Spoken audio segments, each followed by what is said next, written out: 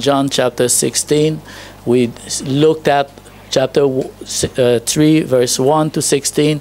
Today we're continuing 16 to 18 and a bit more in the chapter. For God so loved the world that he gave his only Son, that whoever believes in him should not perish, but have eternal life. For God did not send his Son into the world to condemn the world, but in order that the world might be saved through him. Amen. What a wonderful scripture. God is not a cruel, anxious to pour out his anger over mankind. This text is one of the most wonderful texts to directly tell us what kind of God God is. Last week we said God is not cool, he is merciful, and we explained some of his mercy, and we look in Psalm 103 verse 8 that he is slow to anger, rich and unfailing love. He will not remain angry forever, and he does not treat us as our sin deserves. You know, God is good. God is love. He loved the world. He sent the Savior, his only Son, his only begotten Son, to save us, and it is wonderful. So the first thing that we read this morning is the character of God and the intention of God. God's intentions are good. God's intentions are good for you and for me and for all men, because it says God loves the world. The word for world is cosmos. He loves everyone. There's nobody excluded in that word. That's a big word. It's the cosmos. Every human being God loves. He loves his creation. He created, and he loves and he takes care of his creation. It's for everybody. But because he is holy and just, you know, he could have sent his Son or armies of angels to destroy. He could have. We deserved it. We sinned. We were, all the earth was filled with violence under Noah, you know, and everything. And we were sinners, blasphemers, and enemies of God, hostile to God, strangers separated from the love of God, and didn't care and live independently and our arrogance. God could have. He is the boss. He is the creator. He can do everything, but he did not. He did not do that. Far from him. He sent a Savior instead, and he did not send anybody to condemn the world. Amen? Jesus came and he took our condemnation. He took it so that all sinners everywhere, rich and poor, and any nations could be saved if they receive him. And we see in this text the value of Jesus Christ's work. All men can be saved. That's the value of the work of Jesus Christ. If you look in this text, if you observe some of the strong expression, you will notice should not perish. That is strong. And he said not to condemn. So that's the negative. Not to and not to. Not to perish and not to condemn, okay?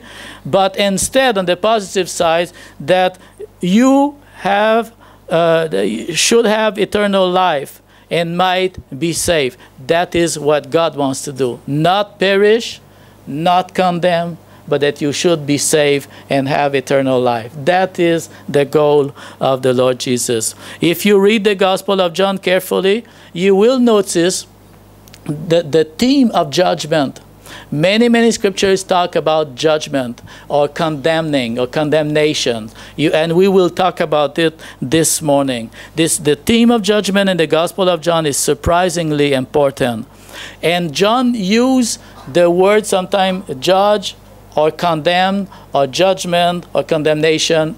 You can interchange these two. It's synonymous of each other. And we will explain that a little bit. And it presents to us the idea that Jesus has a very special role to play in the work of judgment. There is a judgment, but Jesus did not come for that. But he has a role in it, okay?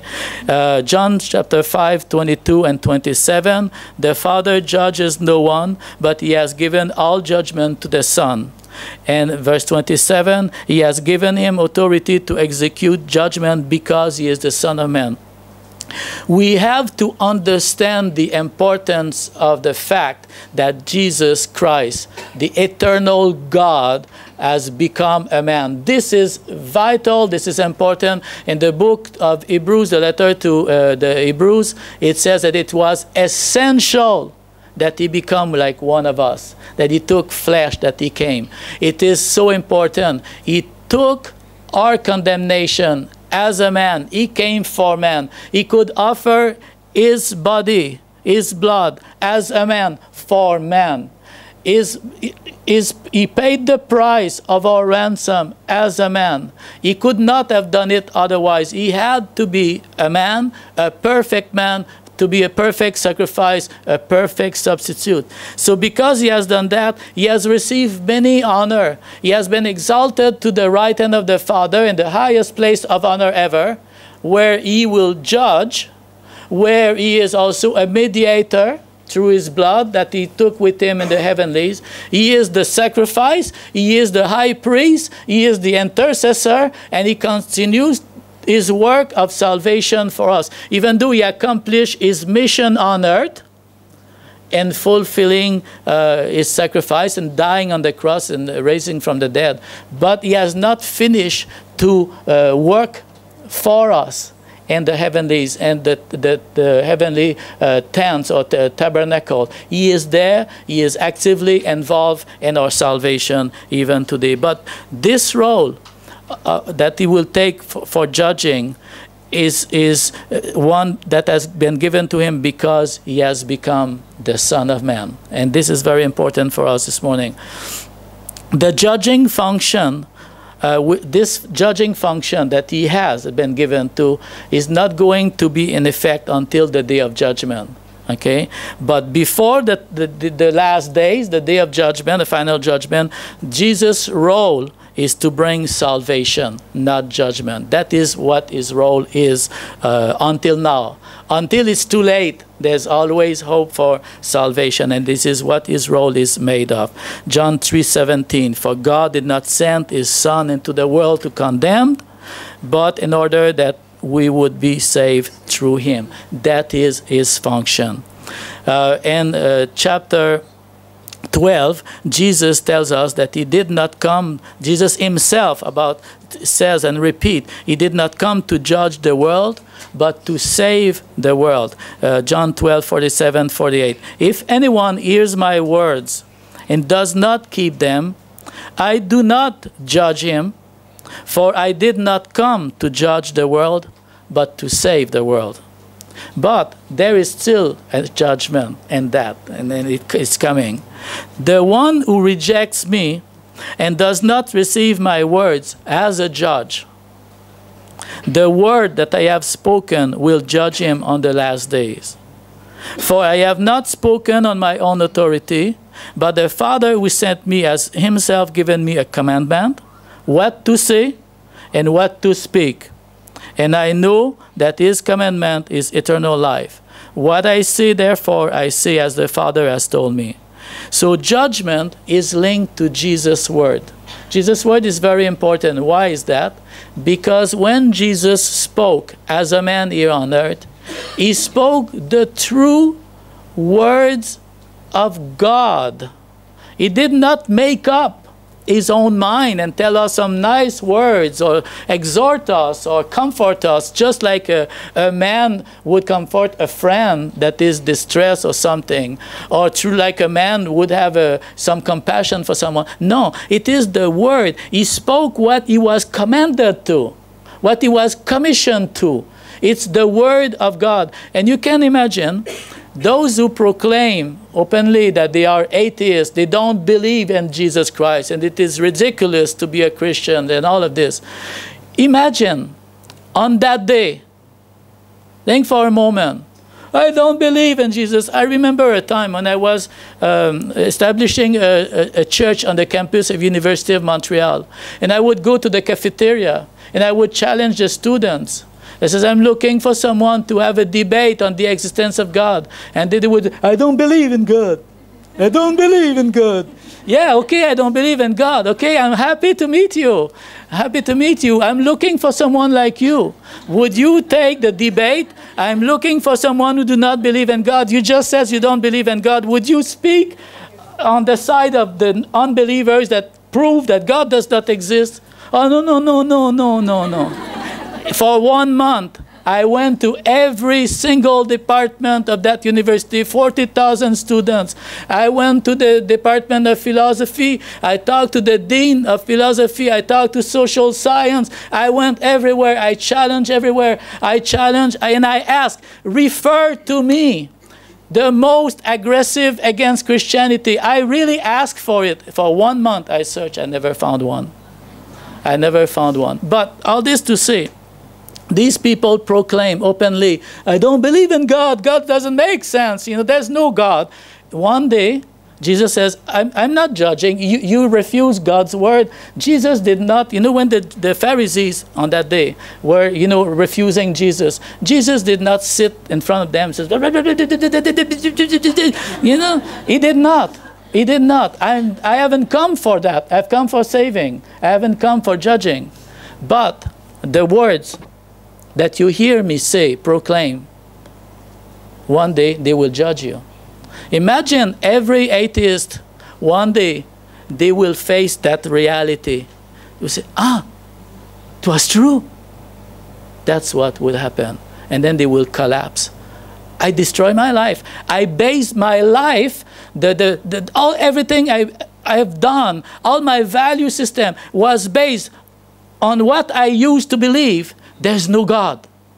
I did not believe. I did not pay attention to the Bible. I didn't want to believe that this is true. Doesn't make sense. A God become a man and dies on the cross. I didn't want to believe in that.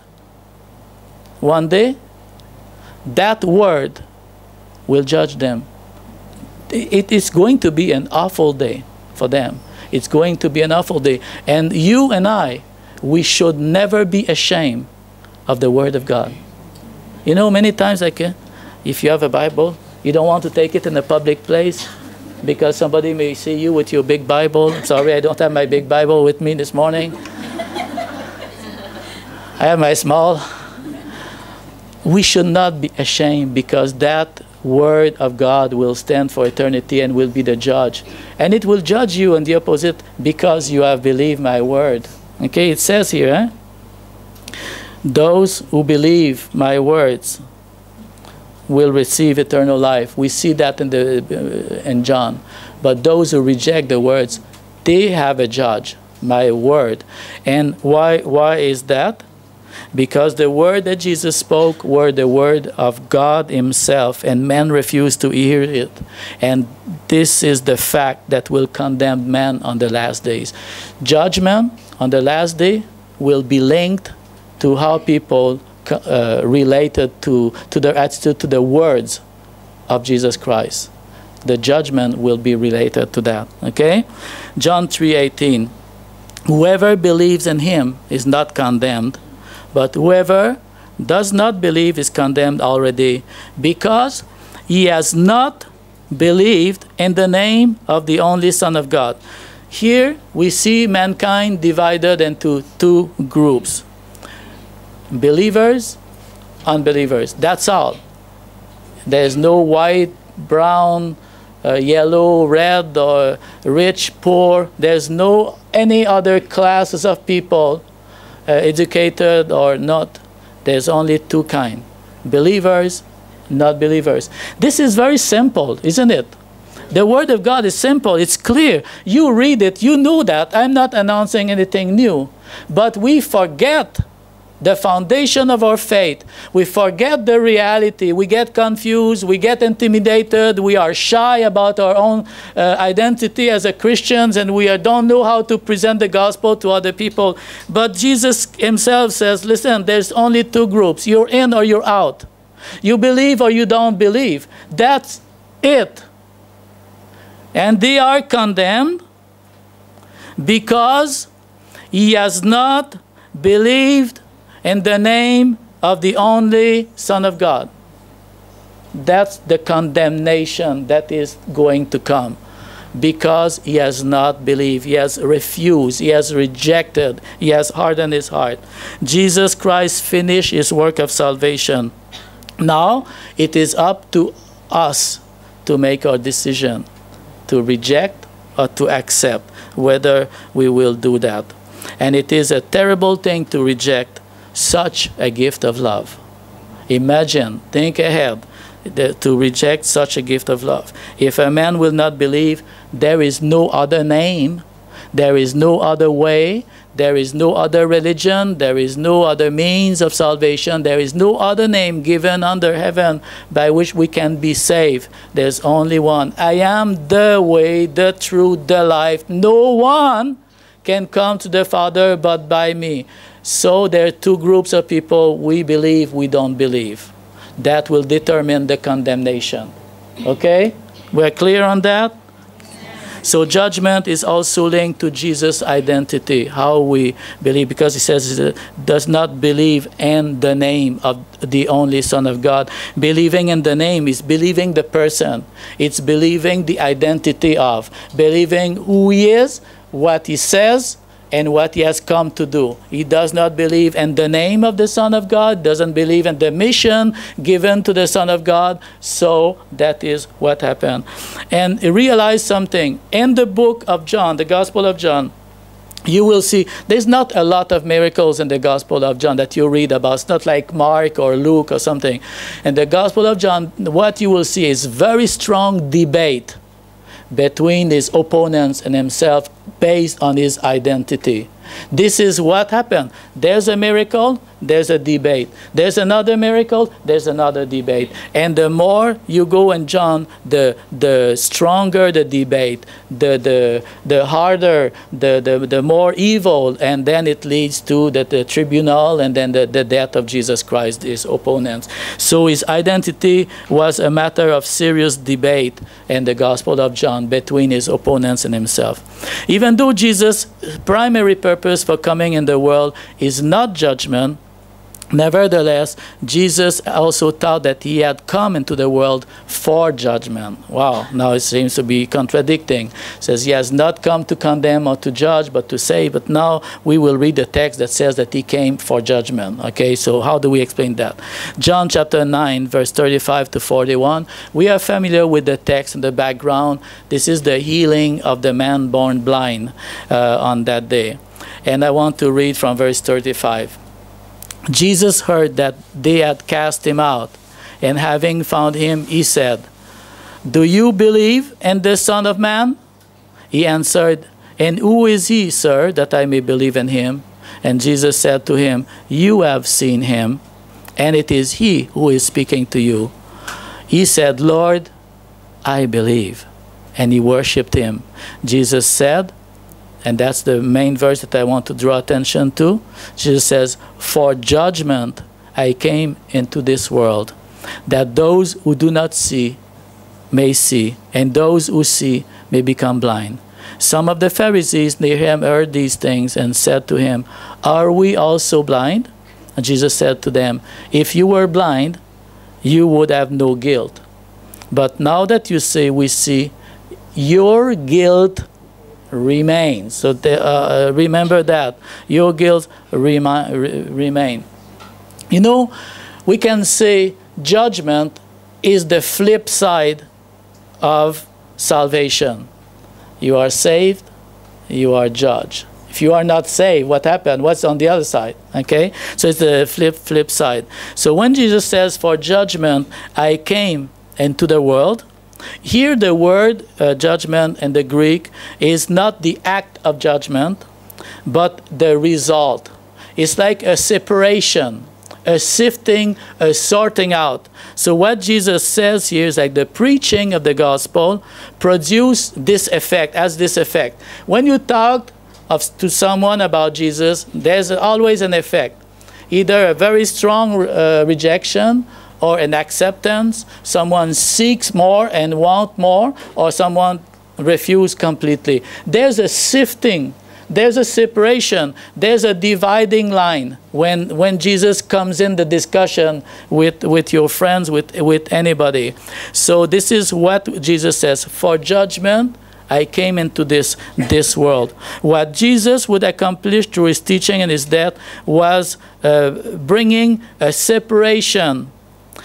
And separation, think about it for a moment. Separation is the basis for judgment. What is a judgment? This is good, this is bad. You judge, you sort, you divide. This I want, this I don't want. This is qualified, this is disqualified. This I can accept, this is rotten, this is good quality. So there's a judgment, and you see that when Jesus talked about the judgment, and the sheep will be on the side of the Lord, and the how do you call that? The other ones, the goat will be on the other side, and so there's a sorting, there is a divisions. Those whose name are written in the book of the Lamb are going up. Those whose name are not are going down. Okay, it's tragic. It's a sorting. That's what is happening. So that's the context of that verse here. So the background is like this. There will be in that text a separation between those who will accept him, his word, and those who will reject him. There was a division in verse 16 of that text. There was a division. People would say, the Pharisees says, no, he is not. And people would say, how can a man like him do great miracles? And the text says there was a division among them. Already in the crowd facing this event, there was a division. The Pharisees already decided to expel anyone who would confess Jesus as the Messiah. They already draw the line. Before this event, anybody who would confess publicly that Jesus would be expelled of the synagogue. They already passed a judgment on the blind man. They told him, after he explained just his words of testimony, he says, you were born completely in sin, and you want to teach us? We are the teachers of the law. So already they are so arrogant. They judge him. They pass a judgment. The Pharisees themselves pass a judgment on this man. You are born in sin. What does that make them? They were not born in sin. They were not in sin. You know why they said you are born in sin? Because he was born blind. If he was born blind, he must have been a sinner because he was cursed being blind. So that was the opinion that they had. But we are the religious leader. We're okay with God.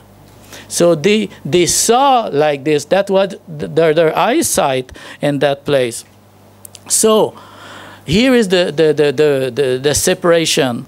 The beggar was truly, physically, and spiritually blind before he met Jesus. Okay? Yet, both his eyes of his heart and his eyes were open. He was blind. But then he could not only see, but he could also see Jesus. Yes, where is he that I can believe in him? It is I who is speaking to you. I believe.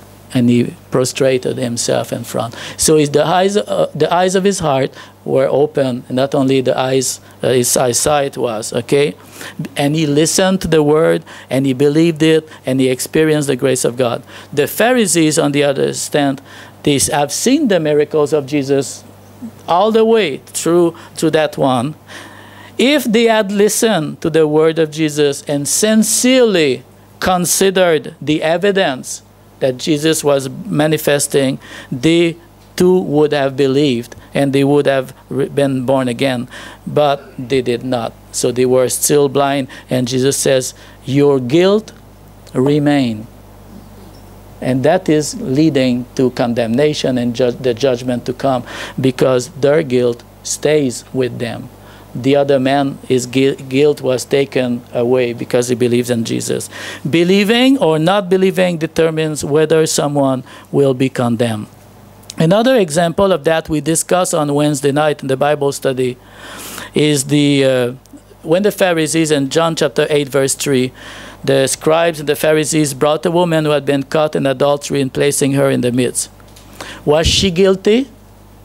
Probably she was guilty of adultery. Was adultery a sin? Yes. So she was a sinner. She was in sin. In verse 7, they continued to ask him, and he stood up and said to them, "Let him who is without sin among you be the first to throw a stone at her." And then silence. Nothing happened. Nobody moved. They're waiting. And once more he bent down and wrote on the ground. But when they heard it, they went away one by one, beginning with the older ones, and Jesus was left alone with the woman standing before him. Then Jesus stood up and said to her, "Woman, where are they? Has no one condemned you?" Because at the beginning they condemned her, didn't they? They brought her to be so that they wanted the punishment. So, has no one condemned you? She says, "No one, Lord." And Jesus says, "Neither do I condemn you." He did not come to condemn her. He came to save her. And that is the same for you and for me. We stand here today just because the same Jesus has spoken the same word of grace to all of us.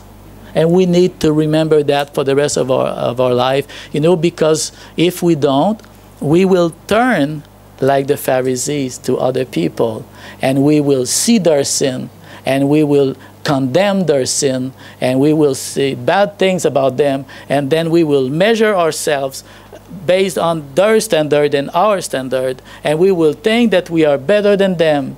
And that is going back to the same place. I want to read a quote. Pay attention to that. I read it on Wednesday night. This is a Mr. Darby, a Bible translator of the past. He says, "It comforts and quiets the depraved heart of man if he can only find a person worse than himself."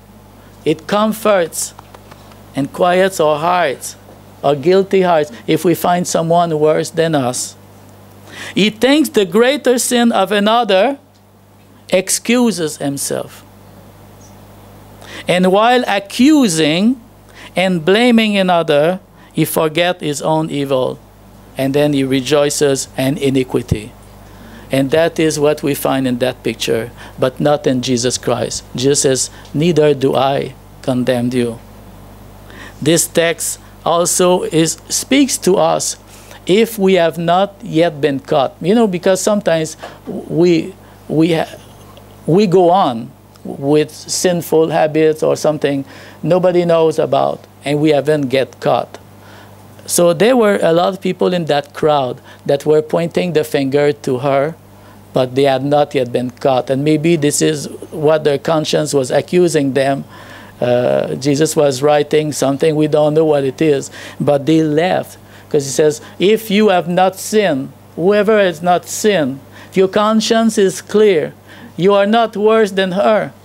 And you know what I was reading in the commentary about this text is that in the time that this text had been written, there were a lot of adulteries in the Jewish community.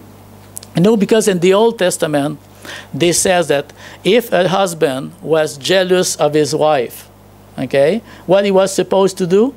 He was supposed to take his wife to the temple, and she was going to drink some kind of poison, some bitter water. And if she was, denying her sin, but then she would have been guilty, drinking that would have, she would have, melt, all the inner organs would have been destroyed or whatever, something horrible would have happened, okay? But you know what? This would work only if the husband was himself sinless, or not guilty himself. But if the husband was himself involved in adultery or having affairs or sleeping here and there, and then he came home and was jealous about his wife, then it didn't work. He couldn't do that at the temple. So at the time of Jesus, this custom, even though it was in the Old Testament, was abandoned already. And that is an indication that there was so much cheating among the men of the time that on that day when Jesus says, if you have not sinned, then you can throw the stone, then their conscience accused them and they left and they went away. But the point here is that Jesus did not. Remember in the beginning of the Gospel of John, it says that Jesus brought grace and truth.